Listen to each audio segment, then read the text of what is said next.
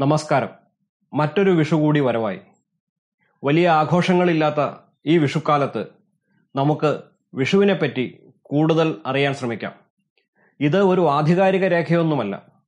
കണ്ടതും കേട്ടതും പറഞ്ഞു കിട്ടിയതും വീട്ടിൽ ചെയ്യുന്നതും ചോദിച്ചു മനസ്സിലാക്കിയതും നെറ്റിലും പുസ്തകത്തിലും നിന്നുമൊക്കെ നമുക്ക് കിട്ടിയതും എല്ലാം കൂടെ എടുത്ത് ഒരു കൂട്ടി വായിക്കൽ. നിങ്ങൾ കേട്ട കാര്യങ്ങളാണ് മിക്കതും. വിഷുക്കണി, വിഷുക്കൈനീട്ടം മുതലായവയൊക്കെ എല്ലാവർക്കും അറിയാം എന്താണെന്ന്.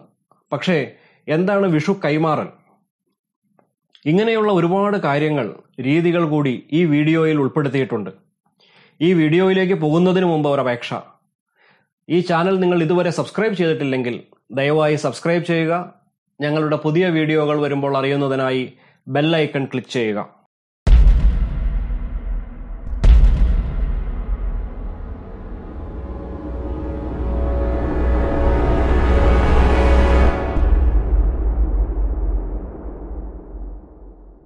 അല്പം ചരിത്രത്തിൽ നിന്നും തുടങ്ങാം.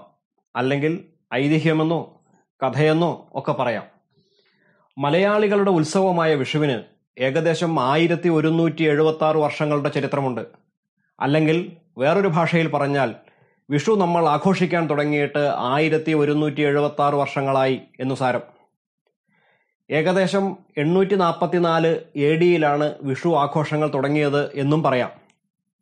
സൂര്യൻ ശരിക്കും കിഴക്ക് നിന്നും ഉദിക്കുന്ന ദിവസം കൂടിയാണ് വിഷു. വിഷുവത് എന്ന സംസ്കൃത പദത്തിൽ നിന്നുമാണ് വിഷു എന്ന വാക്ക് ഉണ്ടാകുന്നത്. സംസ്കൃതത്തിൽ വിഷുവത് എന്ന് പറഞ്ഞാൽ തുല്യമായത് എന്നർത്ഥം. അതായത് രാത്രിയും പകലും തുല്യമായ ദിനമാണ് വിഷു എന്നർത്ഥം. ഒരു വർഷത്തിൽ 2 തവണ വിഷു വരുന്നുണ്ട്, തുലാമാസത്തിലും മേടമാസത്തിലും. കേരളത്തിലെ ജനത ആഘോഷിക്കുന്നത് മേടമാസത്തിലെ വിഷുവാണ്. ഭാരതത്തിലെ ഹിന്ദു കലണ്ടറിലെ ആദ്യ മാസമായ മേടമാസത്തിലെ ആദ്യ ദിനമാണ് നമ്മൾ വിഷുവായി ആഘോഷിക്കുന്നത്. കേരളീയർ ഇത് ആഘോഷിക്കുന്നത് ഒരു വിളവെടുപ്പ് ഉത്സവമായിട്ടാണ്. എങ്കിൽ കൂടിയും ഇത് ഹിന്ദു സമൂഹവുമായി കൂടുതൽ ബന്ധപ്പെട്ടിരിക്കുന്നു. 2 കഥകളാണ് ഹിന്ദുക്കളുമായി, ഹിന്ദു ഐതിഹ്യങ്ങളുമായി ബന്ധപ്പെട്ടിട്ടുള്ളത്. വിഷു മഹാവിഷ്ണുവുമായി അല്ലെങ്കിൽ കൃഷ്ണനുമായി ബന്ധപ്പെട്ടിട്ടുള്ള കഥയാണ് അതിൽ പ്രധാനം. മഹാവിഷ്ണുവിന്റെ 8ാമത്തെ അവതാരമായ ശ്രീകൃഷ്ണ ഭഗവാൻ നരകാസുരനെ വധിക്കുന്നത് ഒരു വിഷു ദിവസമാണ്. ഇതായിരിക്കാം മഹാവിഷ്ണുവിനും അല്ലെങ്കിൽ ശ്രീകൃഷ്ണനും വിഷുവുമായിട്ടുള്ള അടുപ്പം എന്ന് ഹിന്ദുക്കൾ വിശ്വസിക്കുന്നു. വേറൊരു കഥ കൂടി പറഞ്ഞു കേൾക്കുന്നുണ്ട്. രാവണനെ പേടിച്ച് സൂര്യൻ ശരിക്കും കിഴക്ക് ഉദിക്കാറില്ല. ശരിക്കും ഉദിച്ചാൽ കൊട്ടാരത്തിനകത്ത് സൂര്യരശ്മി പതിക്കും. ശ്രീരാമ ഭഗവാൻ രാവണനെ നിഗ്രഹിച്ചത് ഒരു വിഷുദിനമാണെന്നും അന്നാണ് സൂര്യന് നേരെ കിഴക്ക് ഉദിക്കാൻ ധൈര്യമുണ്ടായത് എന്നുമാണ് മറ്റൊരു കഥ. അതത്ര വിശ്വസനീയമായി തോന്നുന്നില്ല. എന്തായാലും കേരളത്തിൽ ഹിന്ദുക്കളാണ് കൂടുതലും വിഷു ആഘോഷിക്കുന്നത്. അതും ശ്രീകൃഷ്ണ ഭഗവാനെ കൂടുതലുമായിട്ട് ആരാധിക്കുന്നു അന്നേ ദിവസം. ഇനി നമുക്ക് വിഷുക്കണി ഒരുക്കുന്നത് എങ്ങനെയെന്ന് നോക്കാം. എന്താണ് വിഷുക്കണി എന്നും നോക്കാം. പുതുവർഷാരംഭത്തിൽ ഐശ്വര്യം തരുന്ന സാധനങ്ങൾ ആദ്യമായി കൺകുളിർക്കെ കാണുന്നതിനെയാണ് വിഷുക്കണി എന്ന് പറയുന്നത്. ശ്രീകൃഷ്ണ ഭഗവാന്റെ വിഗ്രഹത്തിന് മുമ്പിലാണ് ഇപ്പോൾ കേരളീയർ, പ്രത്യേകിച്ചും ഹിന്ദുക്കൾ, കണി ഒരുക്കാറ്. ഒരു ഓട്ടുരുളിയിലാണ് സാധാരണ കണി ഒരുക്കാറ് അല്ലെങ്കിൽ കണി വയ്ക്കാറ്. സാധാരണ ഒരു കണിക്ക് മുൻകാലങ്ങളിൽ ഒരുക്കുന്നത് താഴെ പറയുന്ന സാധനങ്ങളാണ്. നിലവിളക്ക്, അരി, ഉണക്കലരി, നെല്ല്, അല്ലെങ്കിൽ ഇത് രണ്ടും കൂടെ ചേർത്തിട്ടുള്ള അക്ഷതം ഒരു ചെപ്പിലായിട്ട് വയ്ക്കാറുണ്ട്. വീട്ടിലൊക്കെ വയ്ക്കുന്നത് അക്ഷതം ഒരു ചെപ്പിലെടുത്ത് വെച്ചിട്ടാണ്. ചക്ക, കണിവെള്ളരി, മാങ്ങ, തേങ്ങ പൊട്ടിച്ചതിൽ ആ 2 പൊളിയിലും ദീപം കത്തിച്ചത്. ഒരു വശത്തായി അഷ്ടമംഗല്യം. അഷ്ടമംഗല്യം എന്താ എന്ന് നമ്മൾ നേരത്തെ കണ്ടു കഴിഞ്ഞു. പിന്നെ കണിക്കൊന്ന പൂവ്, നാണയം, സ്വർണം, ഒരു കിണ്ടിവെള്ളം, അതായത് ഒരു കിണ്ടിയിൽ വെള്ളം നിറച്ചു വെക്കുക.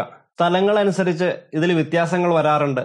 ഇനി ഇപ്പോൾ ആപ്പിള്, ഓറഞ്ച് ഇതെല്ലാം വച്ചും കാണാറുണ്ട്. കദളിപ്പഴം സാധാരണയായി വച്ചു കാണുന്നു. തലേ ദിവസം തന്നെ പൂജാമുറി അടിച്ചു വൃത്തിയാക്കി, പൂജാമുറി ഇല്ല എന്നുണ്ടെങ്കിൽ വൃത്തിയായ ഒരു ഭാഗം, വീടിന്റെ ഒരു ഭാഗം, ഹാളിലോ എവിടെയെങ്കിലും ഒരു ഭാഗം തലേ ദിവസം തന്നെ അടിച്ചു വൃത്തിയാക്കി രാത്രി തന്നെ കണി ഒരുക്കി വയ്ക്കുന്നതാണ് രീതി. കണിയെല്ലാം ഒരുക്കി മുൻപിൽ നിലവിളക്ക്, തിരിയും എണ്ണയും ഇട്ടുവച്ച് വിഷു ദിവസം രാവിലെ വീട്ടിലെ ഏറ്റവും പ്രായമുള്ളയാൾ കണ്ണടച്ചുപോയി മുഖവും കാലും കഴുകി കണ്ണടച്ച് തന്നെ തിരി തെളിയിച്ച് കണി കാണുകയാണ് പതിവ്. അതിനുശേഷം വീട്ടിലുള്ള ഓരോരുത്തരെയായി വിളിച്ച് കണ്ണടച്ചു കൊണ്ടുവന്ന് മുഖവും കാലും കഴുകി നേരെ കണിക്ക് മുന്നിൽ നിർത്തി കണി കാണിക്കുന്നു. സാധാരണ വിളക്കിന് 5 തിരിയാണ് ഇടാറുള്ളത്. ചില സ്ഥലങ്ങളിൽ 5 തിരിയിട്ട വിളക്കിന്റെ കിഴക്കോട്ടും പടിഞ്ഞാട്ടുമുള്ള തിരി തലേ ദിവസം തന്നെ ചെറുതായി കത്തിച്ചു വയ്ക്കുകയും മുതിർന്നയാൾ രാവിലെ തന്നെ വന്ന് കണി കണ്ടതിനു ശേഷം മറ്റു തിരികളും തേങ്ങാമുറിയിലെ തിരിയും തെളിയിച്ചതിനു ശേഷം മറ്റുള്ളവരെ കണി കാണിക്കുകയും ചെയ്യുന്നതായും കണ്ടുവരുന്നു.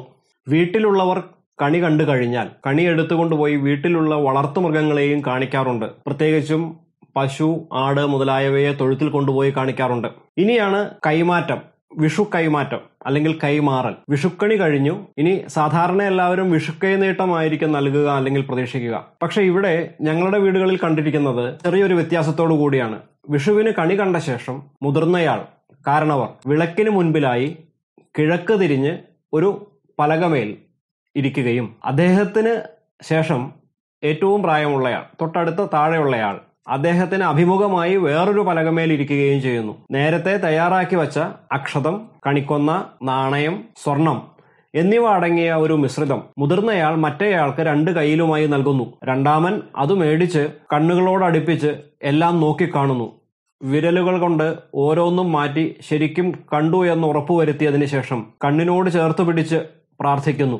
ഈ വർഷം ആദ്യമായി ഒരാളുടെ കയ്യിൽ നിന്നും മേടിക്കുന്നതാണ് ഇത്. ഐശ്വര്യപൂർണമായ തുടക്കത്തിനു വേണ്ടിയാണിത്. ഈ ചടങ്ങ് നടക്കുന്നതുവരെ വേറൊന്നും ആളുകൾ തമ്മിൽ കൈമാറാറില്ല എന്നതുകൂടി ശ്രദ്ധിക്കുക. പ്രാർത്ഥനയ്ക്ക് ശേഷം ഈ സാധനങ്ങളെല്ലാം രണ്ടാമൻ ഒരു ചെറിയ ചെപ്പിലേക്ക് ഇടുന്നു. മുതിർന്നയാൾ വിഷുക്കൈനീട്ടം നൽകുന്നു. നന്ദി പറഞ്ഞ് എണീക്കുന്നു. വീണ്ടും അതിന് തൊട്ടു താഴെ പ്രായമുള്ളയാൾ വന്നിരിക്കുന്നു. കാരണവരുടെ അടുത്തു നിന്നും കൈമാറൽ മേടിക്കുന്നു, വിഷുക്കൈനീട്ടം മേടിക്കുന്നു. ഇങ്ങനെയാണ് വീട്ടിൽ ചെയ്ത് കണ്ടിരിക്കുന്നത്. വിഷുക്കൈനീട്ടം കിട്ടിക്കഴിഞ്ഞാൽ മുതിർന്ന ആളുകളെല്ലാം കൊച്ചുകുട്ടികൾക്ക് കൊടുക്കുന്നു. ഇപ്പോൾ വലിയ ആളുകൾക്കും അമ്മയ്ക്കും അച്ഛനും എല്ലാം വിഷുക്കൈനീട്ടം കൊടുക്കുന്ന ഒരു രീതി കണ്ടുവരുന്നുണ്ട്. എന്തായാലും അതിനുശേഷം ഇനി കുട്ടികളുടെ ഡിപ്പാർട്ട്മെന്റാണ്. പടക്കങ്ങൾ പൊട്ടിക്കുക, ആഘോഷങ്ങളാണ്. പിന്നെ അതിനുശേഷം രാവിലെ കുളിച്ച് തൊട്ടടുത്തുള്ള അമ്പലങ്ങളിൽ പോയി ദർശനം കഴിഞ്ഞ് തിരിച്ചു വരുന്നു. പിന്നെ വിഷു സദ്യ ഉച്ചയ്ക്ക്. അതോടുകൂടി ഒരു വിഷു ആഘോഷം പരിപൂർണമായി അവസാനിക്കുന്നു.